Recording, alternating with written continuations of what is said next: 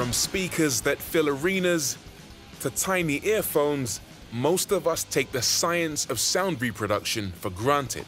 In fact, the technology behind the speaker hasn't changed much in the last 100 years, until now.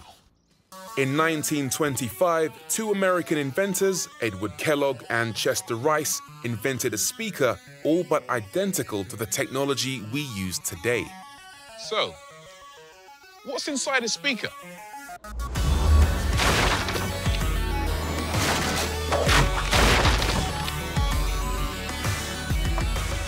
Well, not much more than a magnet, a metal coil, and a membrane that vibrates to create sound. At the University of Warwick, Dr. Duncan Billson is demonstrating just how basic the tech can be. And this is simply a coil that I wrap around my fingers, sellotaped to a sheet of plastic, which you take a magnet, apply the magnet to, and you get sound out of it. So that's a speaker? That's a speaker. With the coil attached by tiny wires to an amp, and with apologies to the Beach Boys, it's time for some good vibrations. There it is. That's crazy. Grossly distorted, that if you apply a magnetic field, you get sound out of it. Speakers reproduce the vibrations in the air that a microphone picks up when a sound is originally recorded. But what is complex sound like music made up of? We need a way of seeing something we usually only hear. This is called the Chladni plate, and this is a device that we use to demonstrate what happens when we resonate an object at a specific single frequency. By adding sand, you can see how different frequencies make the plate resonate in different ways. That's a frequency right there. Yeah, that's one frequency. But sound is made up of a whole range of frequencies, and the human ear can pick up between 50 hertz and about 20 kilohertz. So if the basic technology behind speakers hasn't changed much in the last 100 years or so, then what's next? Warwick Acoustics is developing a brand new type of speaker. In comparison to a traditional speaker, which works on magnetic force, ours works on electrical force.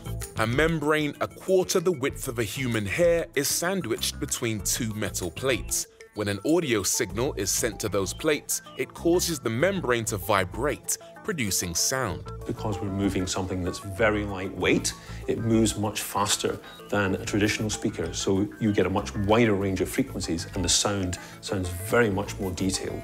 Not only that, but without the need for the traditional cone, these speakers are very thin and can be formed into any shape you like. 3 speakers, an O, an N, and an E. You've got a great demonstration there of the fact that you can install the speaker into any installation that you want. Absolutely.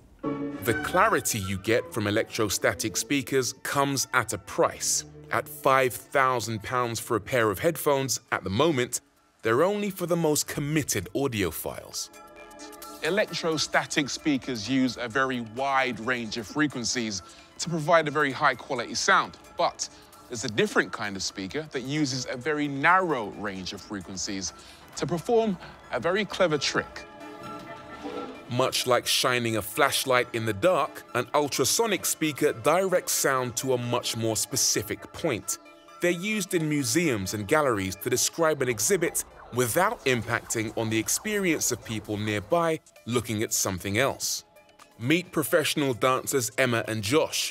Below me is the cafe at the University of Warwick. I'm going to use this ultrasonic speaker to play music for our dancers. But because the speaker's so directional, no one else in the room will be able to hear it.